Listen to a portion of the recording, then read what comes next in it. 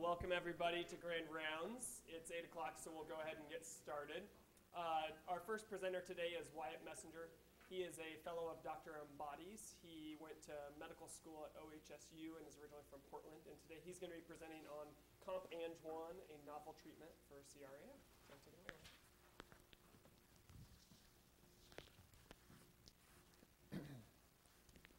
So thanks, Russell, for the introduction. So it's a privilege to be here at the Moran. It's been great working with Dr. Embody this past 3 months. And it's been great to get to know a lot of you guys. Look forward to meeting the rest of you as the year progresses. So like Russell said, my topic is Comp-Ang1. It's a treatment for CRAO. Before we get started in the Comp-Ang1, I'd like to talk a little bit about the anatomy and the blood supply of the retina. The retina is supplied by two main vessels. The first vessel is the posterior ciliary artery, which supplies the sclera, choroid, and all the way up to the photoreceptors.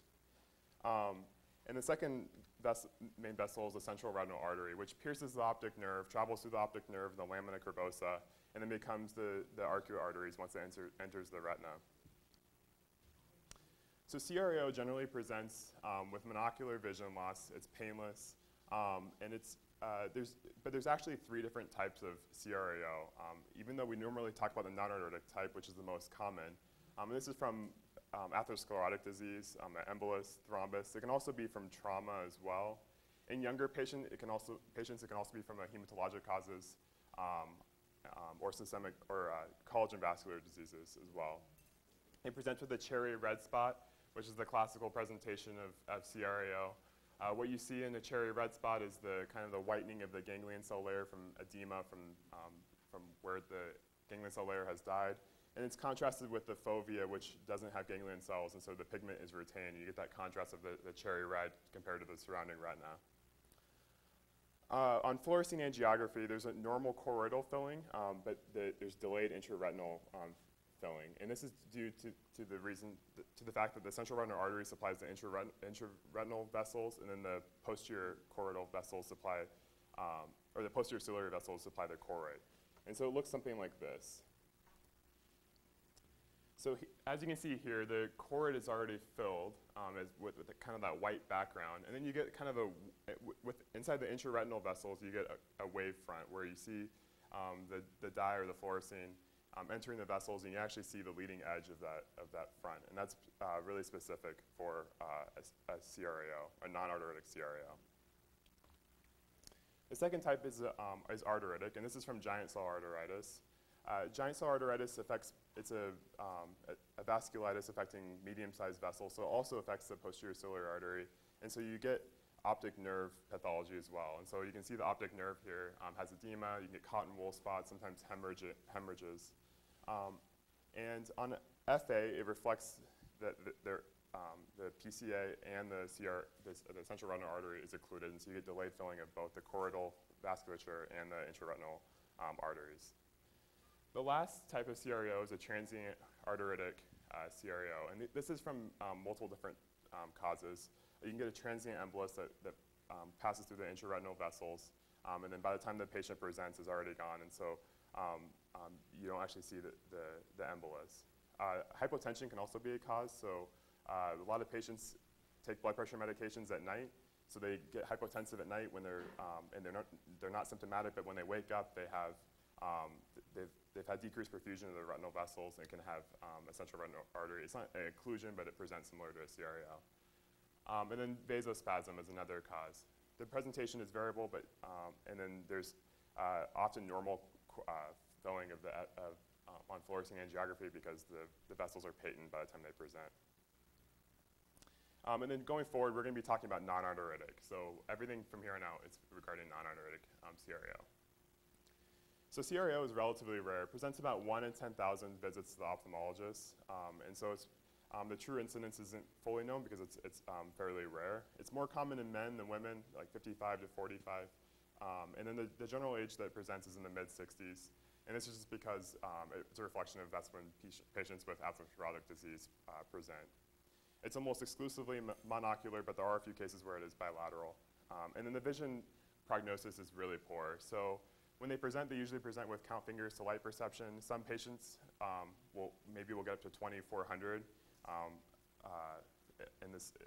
for the majority of patients will get up to maybe 2,400, but there's a subset of about 10% of patients that will do better, and this is because they have a ciliary retinal artery that is not linked with the central retinal artery. And so in that subgroup of patients, about 5 or 10%, they will get visual acuity of about 20/50 or better. And so I put a picture of this monkey up here. This is the rhesus monkey. This is the model they use. Dr. Hyra from the University of Iowa was kind of a pioneer in a lot of the CRAO studies. And this monkey was used as the model for a lot of the treatments that we now have for CRAO. And what Dr. Hyra discovered was that after 105 minutes, the retina suffers irreversible damage, and at 240 minutes, the damage is massive and catastrophic. And so there are several treatments for CRAO. There's conservative and there's invasive treatments. Going through the conservative treatments, ocular massage has been used for several years. The idea being that when you massage the eye, you can actually dilate the intraretinal vessels, move the embolus more distally, and preserve the proximal tissue. Carbogen is a mixture of carbon dioxide and oxygen. It's about 5% carbon dioxide and 95% oxygen. The carbon dioxide dilates intracerebral and intraretinal vessels. Hyperbaric oxygen and systemic vasodilators make sense. You bring oxygen and you're dilating the intraretinal vessels. Pentoxifillin is actually similar to theophylline, where it's a adenosine agonist. And again, this also dilates intraretinal vessels. Enhanced external counterpulsation is something that was tried about 10 years ago. And I hadn't, before researching this topic, I'd never heard of this before. But what they do is they inject about 500 milliliters of fluid. And then they put blood pressure cuffs on the patient's arms and legs. And the blood pressure cuffs constrict during diastole, moving the blood from the legs and the extremities to the organs and to the brain. And it's been shown to increase cerebral perfusion. And lastly, the IOP-reducing drugs. The invasive techniques are anterior chamber paracentesis, where they pull some aqueous humor off of the anterior chamber, reducing intraocular pressure and allowing perfusion. And then local intraarterial fibrinolysis has also been tried, obviously. This is like TPA or streptokinase. The problem with these treatments is that it's really hard to randomize these patients and also catch them in time to have a large enough sample size to have two different wings in your study. And so this has kind of been the result. So ocular massage does have indirect evidence, but has never been shown to actually improve visual acuity in a randomized trial. Carbogen and hyperbaric oxygen, as well as anterior chamber paracentesis, has actually failed in clinical trials. Systemic vasodilators, pentoxifillin, and enhanced external counterpulsation, like ocular massage, has indirect evidence that it increases intraretinal perfusion, but there's no evidence that it actually increases visual acuity. The most controversial is local intraarterial fibrinolysis. This is like injecting TPA or streptokinase into the supraorbital artery or the retrobulbally to break up the clot. However, this is the one area that does have, this is the only randomized clinical trial on this topic, and it was from the EAGLE trial that was done in Europe about 10 years ago. And what they found was there was no difference between the two treatment arms. They had about 40 patients in both arms, and TPA did not make a difference. But there are some retrospective studies that have shown some difference. And so the Cochrane review that was done on this topic kind of reiterates this notion and says there's currently not enough evidence to decide which, if any, interventions for acute, non-arteritic central retinal artery occlusion will result in any beneficial or harmful effect. So that brings us to our treatment, angiopoietin-1. So angiopoietin-1 is a molecule that's constitutively released by parasites to endothelial cells, where it binds the Tie2 receptors on endothelial cells and stimulates blood vessel stabilization via VE cadherin, which is a molecule that binds endothelial cells together. About a year ago, Judd Cahoon, who's an MD PhD in our lab, came in and spoke about our molecule here, Comp-Ang1 or angiopoietin-1. And his model was in a chronic disease state. Well, we're now going to flip it and look at an acute model and see whether or not it works. And our molecule specifically is Comp-Ang1. And the comp part stands for cartilage oligomatrix protein. And what the function of this is that we bind it to the Ang1, and it makes it more stable, soluble, and potent. Because if you inject Ang1 directly into the vitreous, it precipitates and never gets absorbed by the retinal cells.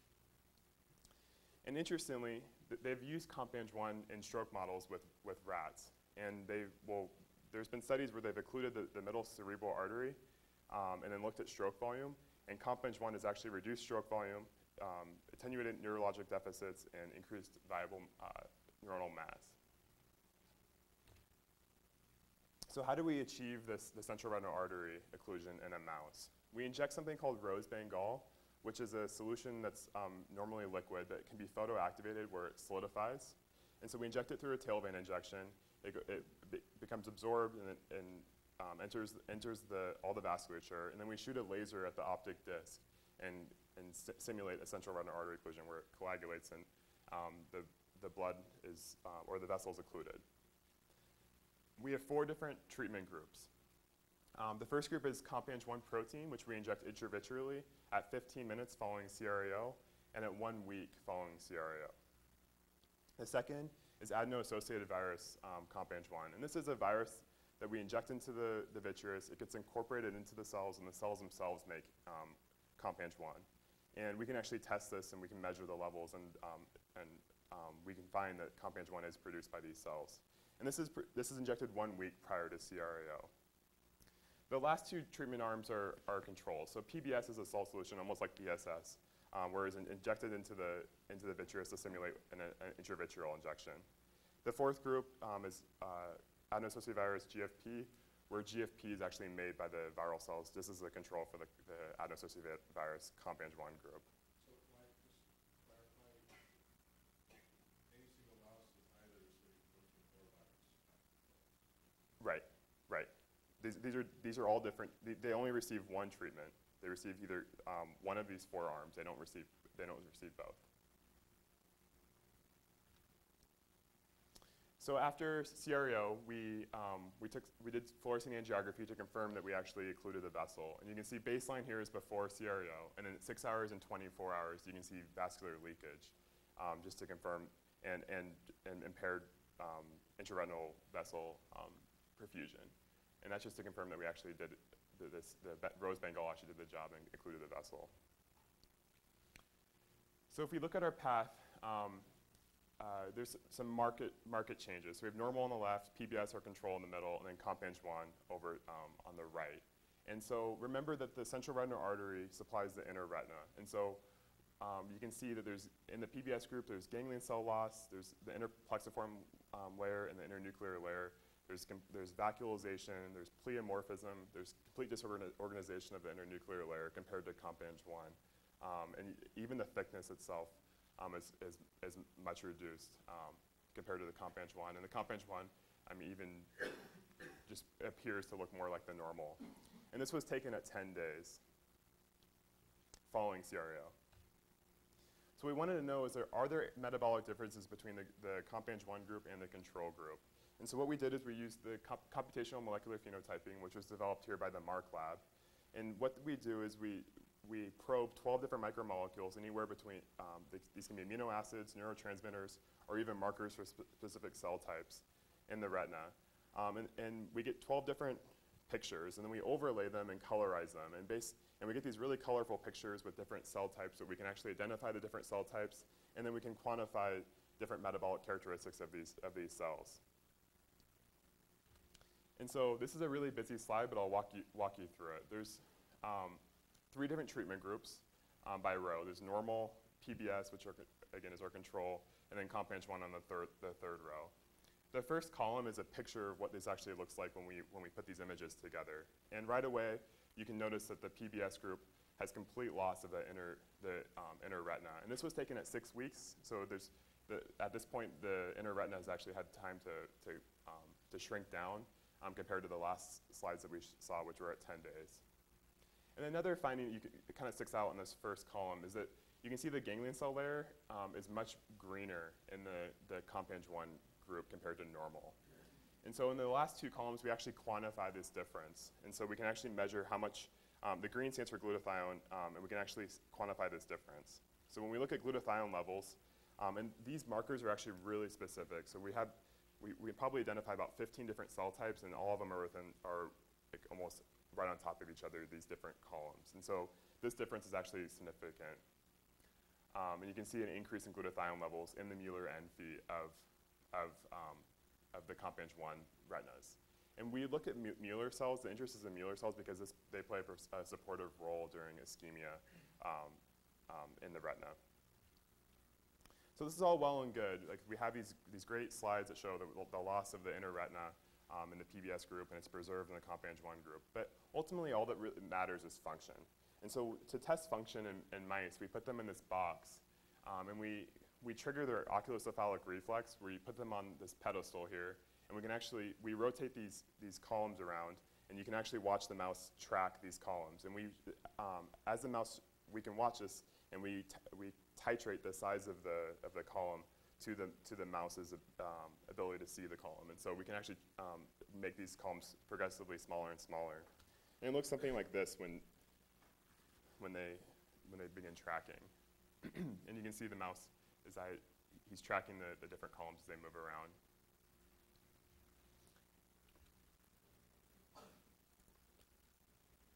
And this is what we found after we followed them for 5 weeks, with baseline being before central retinal artery occlusion.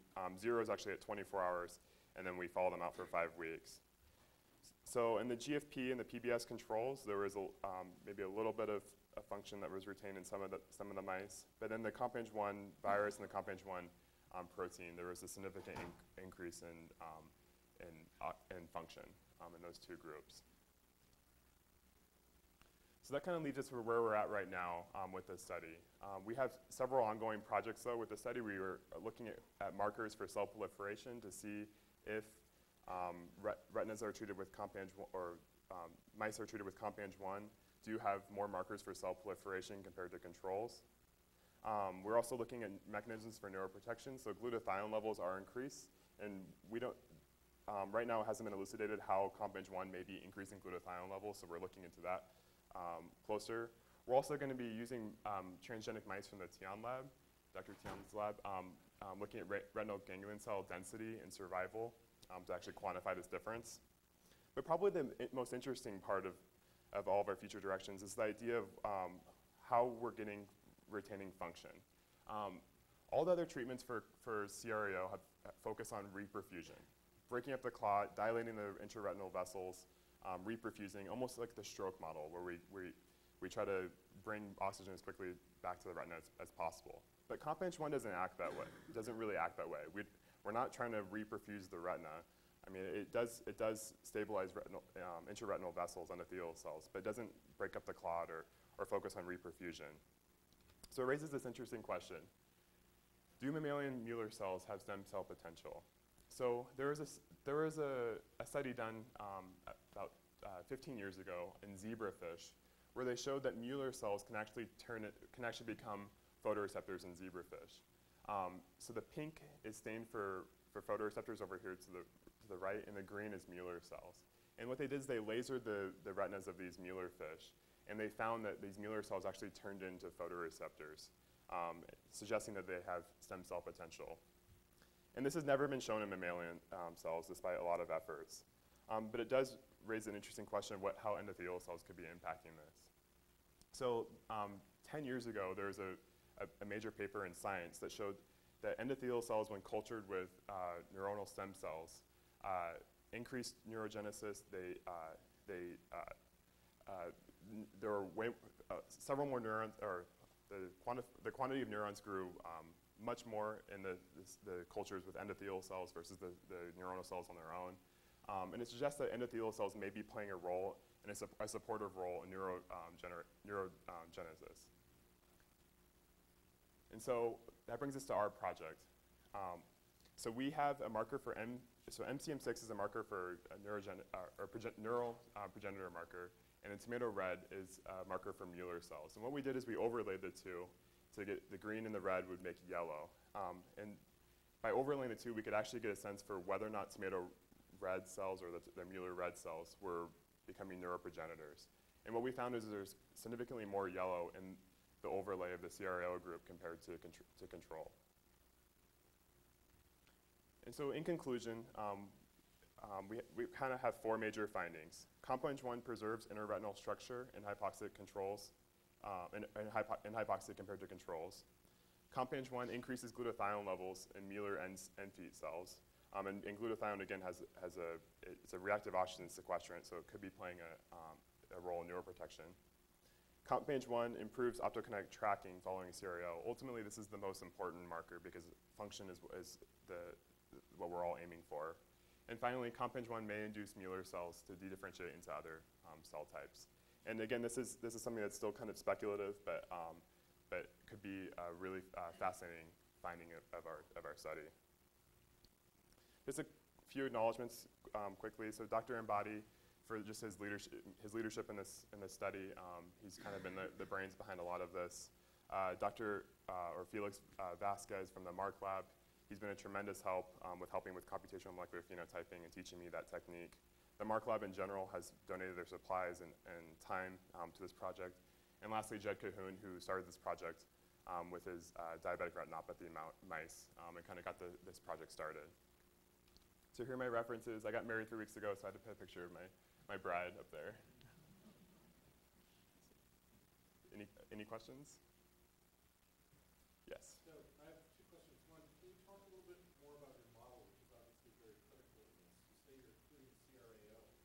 How long does that last, and how do you know you're not doing the CRVO and getting kind of complicated CRAO, CRVO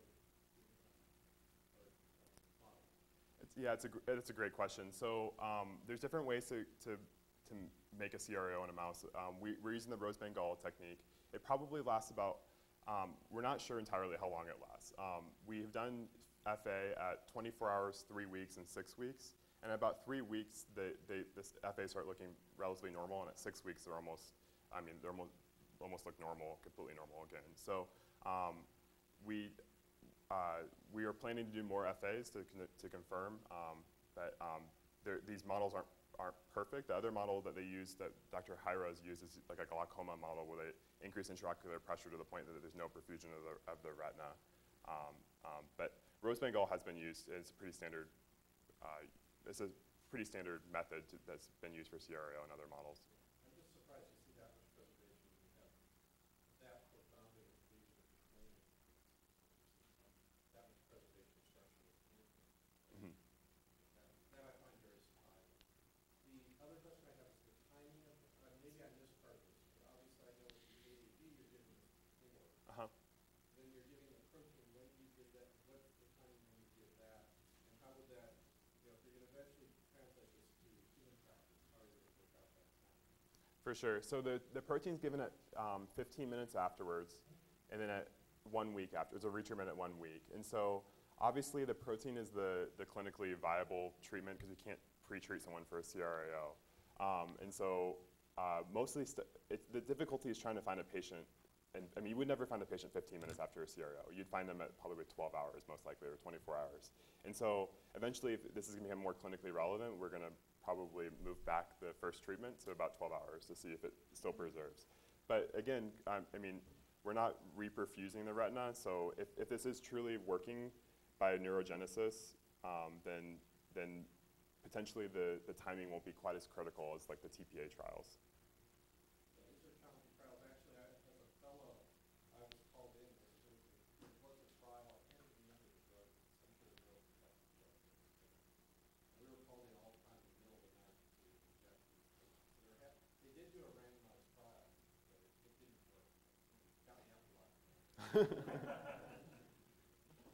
Yeah. It seems like many of these CRAOs are involved. How does this, that's a mechanical thing to me, you're blocking the flow, how do you really address that with the model? Well, the Rose Bengal should be blocking the flow at the optic, right around the optic nerve, which is simulates, I mean, most embolisms lodge in the lamina curvosa, and so it simulates a CRO at that spot. Isn't that stuck there, though? How are you really going to, unless you move the embolus on, you're not really able to solve the problem, I wouldn't think. Well, I mean, if the embolus will eventually recede and eventually flow will return. And our model is not necessarily trying to reperfuse right away, but it might be working by, like I said, through neurogenesis and not actually by reperfusing the intraretinal vasculature. Am I answering your question? Yeah, I just think of the embolus, I'm not sure if when it does actually resolve, I think some of them are calcific, things like that, that really are kind of stuck there. I know ultrasound studies are showing about a third of these, you can demonstrate calcific embolus, and it kind of sits there, so it's not really, it's not gonna break up, it's just kind of stuck there mechanically, so. Right. Yeah. And as long as if there's reperfusion eventually, so the hematologic a clot will eventually break up, and there will be reperfusion, not necessarily. And like a calcified embolus might not break up, but some of these will break up, and there will be a semi-normal FA at long term. Dr. Warner? Yeah, I think they're forcing engineering is always normal, eventually. So presumably something's opening up the vessel way too late. I mean, that fluorescein is not all that helpful except for in the acute phase. Because, I mean, obviously there are cases where the vessels just never open up again. They just walk right through strand. But my question was, is there a difference in the outcome? Because you were sometimes talking about the protein, you were sometimes talking about the virus model, sort of going along simultaneously, but I don't remember seeing both final outcomes. You're talking about for the histology or the? So that's a great question. I didn't put both up there, but I can go back. So this is the virus right here at 6 weeks. Yeah. This is the protein at 10 days. So we are just about ready to harvest the protein at 6 weeks. So I don't have those pictures yet. And then we have the virus at 6 weeks. So both are match up. I mean, both show preservation. Yeah, I saw them. So, and then, what makes you think that you're causing neurogenesis rather than neuroprotection? So partly it's because mechanistically, like how can we explain this, both the stroke model, and also how can we explain this preservation, and then we also. That's exactly it. I mean, you have preservation. I mean, if you have neurogenesis, you expect to see devastation followed by regeneration. And 6 weeks seems really fast for any kind of regeneration, as opposed to preservation. Yeah, understandably, we're going to be using like SOX2 and some other markers for neurogenesis, and in that one overlay that I showed, there was an increase in MCM6 in those Mueller cells. So ultimately, though, I mean, we're trying to find mechanisms to explain function being retained too, in light of Comp-Ang1 not really preserving perfusion. These experiments will go on for many months, years, why started using it? These are great questions that you ask.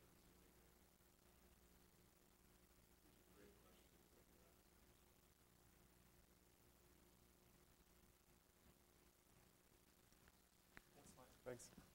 Yes, Wyatt.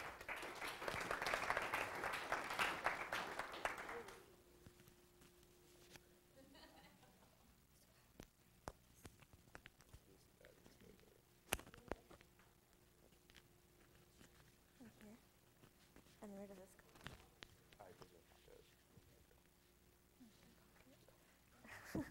No. So thank you, Wyatt. Just a quick announcement that was asked to make. So just a reminder, Herbert Fred, who's from UT Health Science Center, will be having a special lecture here on Friday from 7 to 8. So you're encouraged to attend if you're available. The next presenter is Ruju Rai. She is coming to us from the University of Boston and is originally from Chicago. She's actually going to be presenting on demyelinating